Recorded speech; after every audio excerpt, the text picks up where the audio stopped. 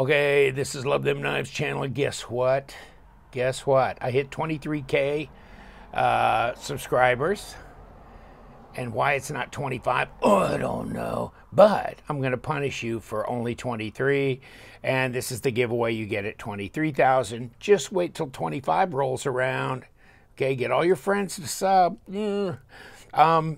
But I do appreciate it. This is for subscribers, by the way. Okay, so if you don't subscribe to my channel, you don't win. So hit the subscribe button. In fact, you may think you're subscribed and you're not. I can't tell you how many guys have said, how did I not be subscribed? And I don't know. I mean, YouTube just goes through and clears dead wood or whatever. So subscribe, put a comment in the comment section. That's it. Now, on the 19th, I will draw winners. On the 19th, I will draw winners. So I will announce them in the afternoon of the 19th. So make sure your comments in the comments section, at least by the evening of the 18th, okay? Because you never know. I might get up early and pick the winners on the morning of the 19th. So, yes, I appreciate you guys. It's a lot of fun. I mean, we do crazy shit on this channel, and I know, I mean, maybe it's not to some people's taste, and then others really enjoy what we do because we do very unusual brands and different kinds of things. Now, so seeing as how this is not 25K giveaway, which is going to be a more landmark type thing, we're going to do a 23K giveaway because I can't stand it. I mean, I've spent all these months waiting to try and get to 25K, wanting to do a giveaway, and I just go, ugh. Let's just do something. I mean, I just got to juice it up, and we're still on all this COVID crap, so let's juice it up. Let's get it going. Now, here's my 10 prizes. 10 prizes. There's 10 winners. That's like one hand plus a whole nother handful of fingers. And I can count that far, and then I'm in trouble. Wasn't a math genius. So, like I said, subscribe, and then just put a comment in the comment section. Whatever you want to do. I don't care. Here's the prizes, though. Number one, and you know, this was hard to kind of pick the order, actually, because a lot of these, you might go, I'd rather have the Keen Nadder than the Trask, you know? So let's hope you come in number 5, right? But this is how I lined them up. And I think it was easy to start. So we got the Spyderco Endela in K390. Really nice blade steel. Of course, it's not stainless. You got to take care of it. But yeah, this should really hold an edge for you. You're going to like it. It's basic. It's brand new in the box, you know. The CRKT Trask has the deadbolt lock, Eric Oak's design, and I just did a video I haven't posted yet of this knife. Now, there is one little thing. It's off center. It's not hitting the liner, but it's a little off center. And even taking it apart and putting it back together didn't change it. But guess what? Let me give you a little advice. When you win this knife, take it, put it in a little baggy slip pouch thing in the mail and send it to CRKT. They'll fix it, replace it, whatever. So, I mean, basically, you're going to be okay. And Asher Knives, number 3, it's S35VN. And we tested this one, and it is real S35VN. I mean, they had the little thing for a while. But no, everything's cool. So their products, if they say S35VN, they are. And this is a frame lock here. So this is the Nomad frame lock, and it kicks open really nicely. This is just a great lightweight little carry, but it's got super steel, deep carry, pocket clip, right or left hand side. That's number 3. Number 4 is the Amare Field Bro. And really, this Field Bro is really a great kind of axis lock type knife with a VG10 blade, and I just really like it. I think they did a great job. Of course, it's made by real steel, and so, I mean, it's great. Civivi Nadder, and this is olive micarta, okay?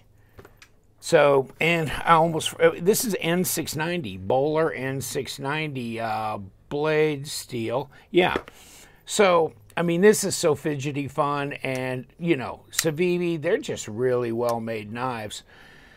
So, if you're number 5, you're going to thrive. Now, after that, oh, some lucky guy. Have you seen these?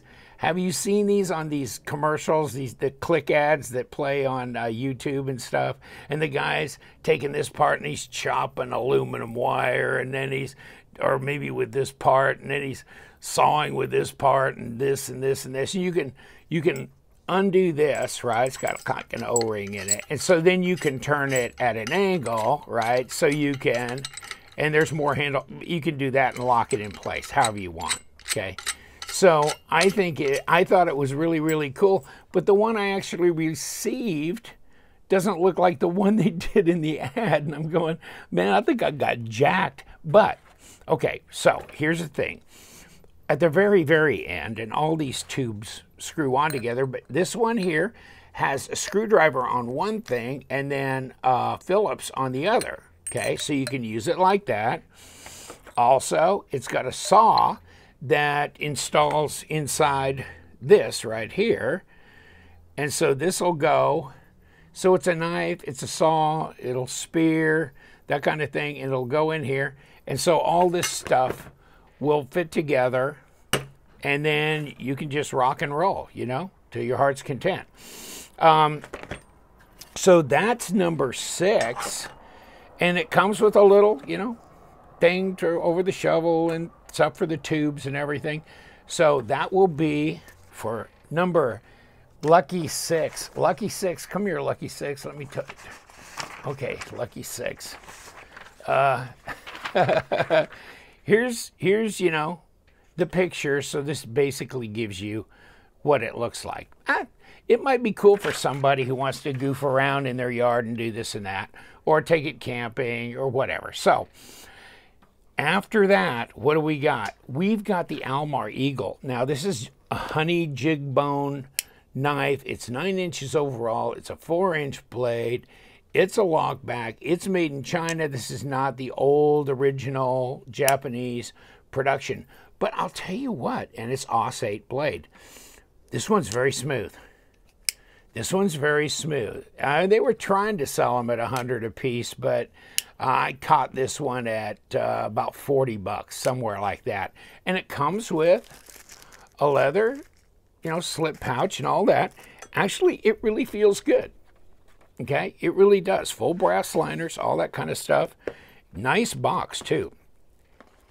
Then, if you're moving down to number 8, you get the Cannonball. And this is D2 blade, okay?